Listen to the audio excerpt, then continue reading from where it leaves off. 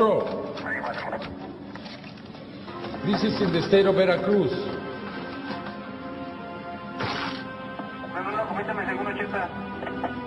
This is an official police patrol man video that he took by Jose accident. Antonio Beristain is his name.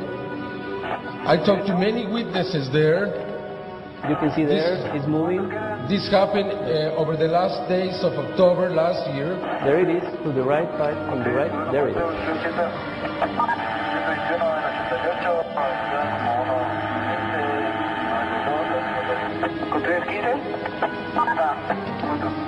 It seemed that it was descending.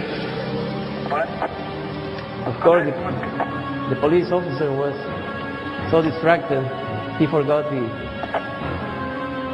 But as you can see, the shape, initial shape, rhomboid shape, red in color.